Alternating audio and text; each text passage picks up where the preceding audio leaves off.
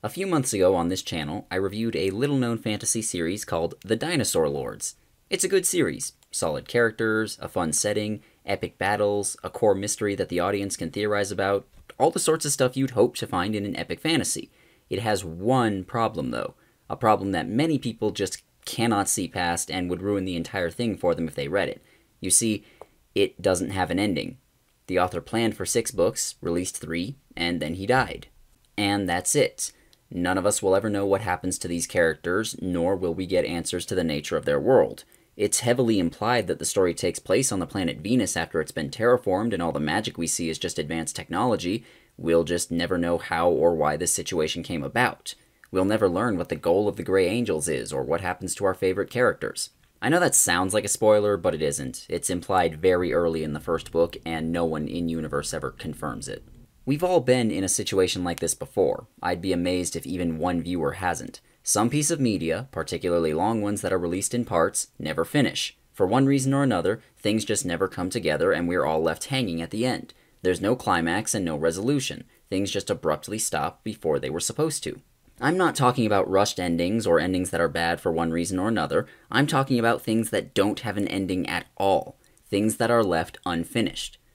What happens next feels like a lost memory, a hole in your knowledge that seems like it could be filled, but when you reach out to grab it, it vanishes. It isn't surprising this happens. When you think about it, it's more surprising that some of the things we love get made at all. A large number of factors need to come together in order for these to exist in the first place. For a book, you need the writer to get the inspiration they need to start, the motivation they need to continue, the time needed to write it, and the technology to get it out there. And that's not even starting on the nightmare that is publishing. Keep in mind that in a lot of cases, all of this has to happen while they have another job to support themselves, or while they're taking care of kids, or while some other obstacles get in their way. All of this makes it so easy for them to give up and never produce the story we love. For something the size of a television production, the complexity is orders of magnitude greater. They require money, actors, directors, writers, and a sufficient audience to avoid being prematurely sent to a farm upstate. After all, it is a profit-driven enterprise. It only takes a single wrench in one of the many gears to grind the whole thing to a permanent halt. We can all imagine something great. The real test is manifesting it into the real world. When the harsh light of reality strikes your creativity, that's when things start to go wrong and something unforeseen prevents you from completing your work. Until recently, it seemed that this would be the fate of manga series Berserk. Creator Kentaro Miura died, and it seemed no one would be able to complete the series until the reins were handed to someone else. Will they do a good job finishing off the series? I don't know. I certainly hope so. The future is a fickle mistress, though. The new guy is the only one who heard the ending, allegedly, so he's in the best position to finish things off. That still leaves things like the art, scene composition, dialogue, fight choreography, and pacing that could go wrong.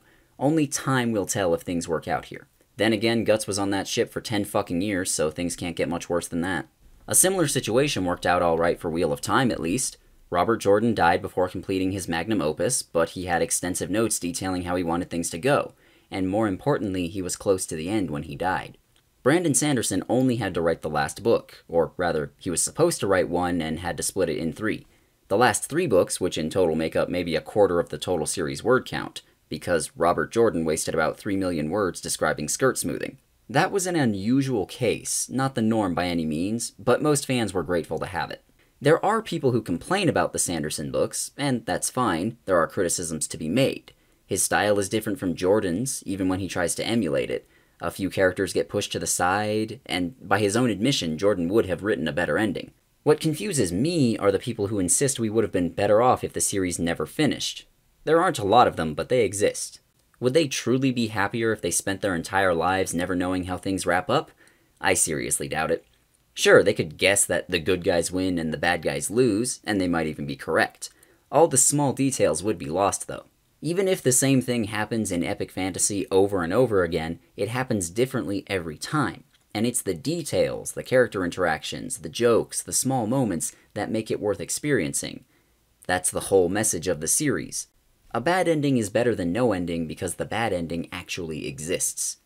Some would argue that no ending would be superior since you could just imagine your own ending with blackjack and hookers. Thing is, you can do that with a bad ending too if it really bothers you. There's no stopping the power of imagination. There are some cases where we don't get a full ending, however we do get a basic outline of what was supposed to happen. My Name is Earl is a great example of this. For those who never saw it, it was one of the best sitcoms of the aughts. It followed a character named Earl who had previously been a dirtbag criminal and decided to turn his life around by making a list of everything bad he'd ever done and making it up to people one item at a time. It was funny, heartwarming, and had a storyline that wasn't just zany episodic antics. Unfortunately, we never get to see Earl complete his list. Luckily, the creator, Greg Garcia, did a Reddit AMA where he gave the outline for how things would have ended.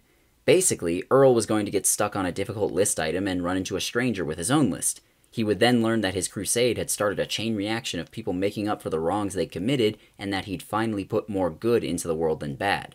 Then he'd tear up his list and walk off into the sunset as a free man. Sounds great to me. It would wrap up the story in a satisfying way and let us know that the character's struggles were all worth it. I hope we can get something similar for the Dinosaur Lords, though I'm not holding my breath. This is better than nothing, at least in my opinion, but still unsatisfying. It's like reading a Wikipedia synopsis of the story. We know what happened in a dry, clinical way, and we miss out on all the minute details that make a story a story. It's like an action scene. I could tell you that Jackie Chan fights a room of bad guys and wins, which would be unsatisfying, or I could show you the entire fight complete with the stunts and silly antics that make it worth watching. All of this is, of course, assuming the ending will be good or at least passable.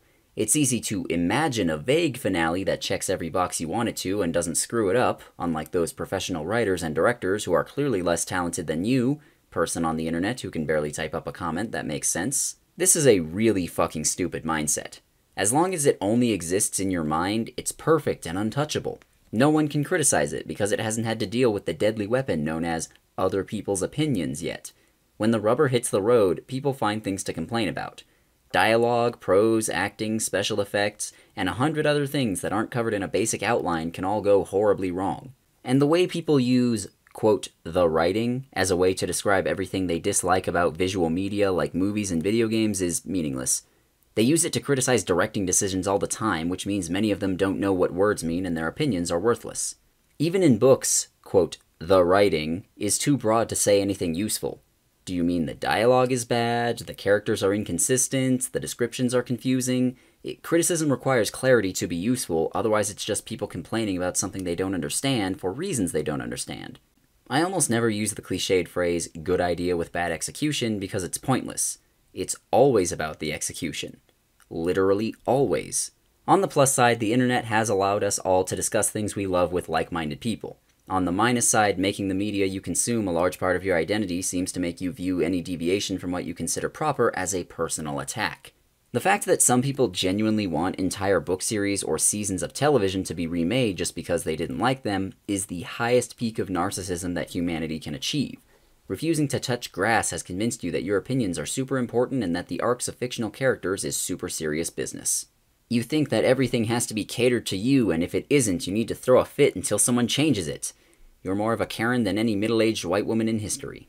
Being upset or annoyed is fine. Expecting the world to cater to you at all times is not. Grow the fuck up. No discussion on stories that end prematurely would be complete without mentioning fanfiction and other internet fiction. Oh yeah, we're going there. They're notorious for this sort of thing, specifically due to their unusual serialized nature. Most fanfiction comes out one chapter at a time, a single piece being released every week, or every month, or just whenever the author feels like putting one out. In order to keep the audience's interest, things have to happen in every update. This leads to wonderful things like plot points being hinted at and unceremoniously dropped later, or characters angsting for far longer than they should be because the author doesn't know what to do next, but they're on a schedule. It also means that a serialized fanfiction or TV show has different pacing needs than a book series or a binge model streaming show, but no one seems to want to acknowledge that. After all, why would you want to trim out the boring or unneeded parts to strengthen the whole when you could just produce a flood of mediocre content with little thought and pray that some people like sifting through it all? I see you there, Ubisoft, go away. There's a specific fiction press story I always think back to when this subject comes up. It's called Rose by Y.S. Wong. The story is complicated, but suffice to say, it involves a magical revolution against an evil government in order to make a Japanese teenager the Queen of England. You're just going to have to read and find out how that happens yourself. The good news is that the Polish are oppressed in this world. The bad news is that everyone else is too, and so the heroes have to fight against that. It's a great read, one that was updated like clockwork for a long time. Then there was an author's note about going on hiatus for exams, and nothing for a whole year. Then we got 4 chapters, which were actually a flashback sequence for one of the main characters' backstories that didn't advance the plot. It gave me hope that we might get back into the swing of things. That was over 6 years ago now, and Wong's profile hasn't been touched since. Rose is actually the sequel to another story called Orchid, so the author clearly has the determination to write an entire book. It was relatively popular too, so it's not like there was no interest. Whatever the reason, he just stopped updating. Hope he's doing okay, wherever he is. Did I make this entire video just to complain about never getting to read the end of a completely unknown internet story that no one else has thought about since 2016? Maybe. If this were a regular book series, we just would have gotten the first one and never gotten more, which means we would have had a semi-decent ending where things wrap up, kind of. Instead, we get a much bigger cliffhanger. This likely wouldn't have happened if it were a professional project, even if it did release serially. There's too much money at stake for an author to just give up, especially if this is their job. People always bemoan how things get cancelled when they don't make enough money, and how things would be better if media was just made for the sake of art. No one ever mentions how relying on bored creatives to get their asses in gear with no promise of reward is a recipe for disappointment. TV shows have been cancelled prematurely for decades, and it's basically a meme that good ones always get cancelled prematurely. Netflix has been notorious for this for years. However, they don't release serially. Entire seasons drop at once, so it's more like a traditionally published book series than a serialized fanfic, where things are given to you in big, semi-self-contained chunks rather than small pieces. The problem is that a season of TV takes a lot more money, expertise, and labor to make than a book. This means there is less room for error, and if it doesn't make enough money, it goes down the tubes, and because they're released in big chunks that need to be completed before they drop, there's no time to make any last-minute changes if it doesn't have an ending. With traditional TV, where the last few episodes of the season are usually being filmed while the early episodes are still premiering, they sometimes have time to slap together some rewrites and bring things to a conclusion. Not a satisfying conclusion necessarily, just a conclusion. Arrested Development is a good example of this, as long as you forget about the revival, which you should. The American version of Life on Mars is another one. The show got cancelled before the end of Season 1, so the crew got together and rushed out a resolution. Is the ending good? Not particularly, but at least we get an answer to the show's central mystery. We aren't left hanging for an eternity. Netflix can't do this, so when one of their offerings is cancelled, it's gone forever and you'll never know what happens next. The Chilling Adventures of Sabrina is a deeply flawed show. It has something going for it that many Netflix originals don't, though. It gets an ending. The series finale is not great, but it wraps things up. Character arcs are completed, the final villains are taken care of, the day is mostly saved, the heroes get to live happily ever after, sort of. There's a sense of closure, if nothing else. I could talk all day about the problems that show has, but they are tempered by that feeling of closure. I would recommend this over something like Daybreak, even though I liked Daybreak a lot more, because that only got a handful of episodes before leaving us unsatisfied. Blue balls are painful. Metaphorically, of course. When something is put out one small piece at a time, it takes less to interrupt it than if it has to be put together all at once, even something with a low cost of entry like fanfiction. Since it's all being written for fun, usually, and there's no payment beyond attention from your own small corner of weirdos on the internet, it's easier to lose motivation. You realize how much time you're spending on this and decide you want to play Dark Souls tonight instead. Next thing you know, you haven't updated in 6 months, and your audience never finds out if your high school AU version of Severus Snape will live happily ever after with Dobby the janitor. If there's no ending, it's hard, if not impossible, to recommend it to someone else. It's a frustrating way to make you feel like your time has been wasted. Without closure, we tend to forget about everything that came before. Even when we don't forget, we don't know what happens next. That knowledge is closed off to us forever. We can theorize and discuss it and fantasize, but we'll never know. It's like asking where Jimmy Hoffa is buried. Fun to talk about, depressing when the truth sinks in. And that's the tragedy here. The tragedy of knowing that we're all ignorant and we always will be. Is there a lesson to be learned from this? Be careful with cliffhangers, I suppose. Don't start something you don't think you can finish, might be another one. Sometimes ending out of nowhere is better than the alternative, where it just goes on forever with no end in sight until it becomes terrible and everyone loses interest, save a small cadre of hardcore fans who get upset by the bumbled ending. Better to fade away than make a fool of yourself in a bid for attention, I suppose. Maybe some story concepts are best when confined and don't get turned into long series, whether we're talking about books, TV shows, or anything else. Not everything needs to be a long series. Sometimes things are better when they're released in one piece. If that means making it shorter, so be it. Entertainment of all sorts has been getting longer for years anyways. The average length of Hollywood movies is 17% longer than it was in 1990, and books have been stretching to a ludicrous degree. Even YA novels are getting thick enough to stop bullets, which is missing the point of a fucking YA novel. Those are supposed to be shorter and easier to consume. Maybe there isn't a lesson at all and I'm just complaining for, I don't know, this many minutes. I started this channel specifically because I wanted people to complain about / laugh at terrible books with, and none of my friends were available. Having deeper discussions and trying to discern deeper truths is great, it's just not needed all the time. There doesn't have to be a deeper meaning to any of this, it's just fucking annoying. Let's all bond over that. I didn't have a place to insert this in the script, but did you know that Daenerys has been stuck in Meereen since Bill Clinton was president? Absolutely ridiculous. Huge thank you to everyone who watched this far. I'm sure everyone who's leaving a comment telling me to kill myself definitely made sure to watch the whole video, so thanks to them as well. And all the names you see on screen right now, these are my patrons, so thanks especially to my super ultra great patrons who are Apo Savalainen, Olivia Rayan, Brother Santodes, Buffy Valentine, Carolina Clay, Dan Antselievich, Dark King, Dio, Echo, Evie, Flax, Great Grebo, Carcat Kitsune, Liza Rudakova, Lord Tiebreaker, Madison Lewis Bennett, Matthew Bodrow, Microphone, Peep the Toad, Return of Cardamom, Robbie Reviews, Sad Mardigan, Cillier the Vixen, Tesla Shark, Vevictus, and Wesley. I'm not redoing that. I don't even care. If you want to get your name on here, be sure to join my Patreon page. If you can't do that, then please just rate this video and comment on it, subscribe, all the things I'm supposed to say here.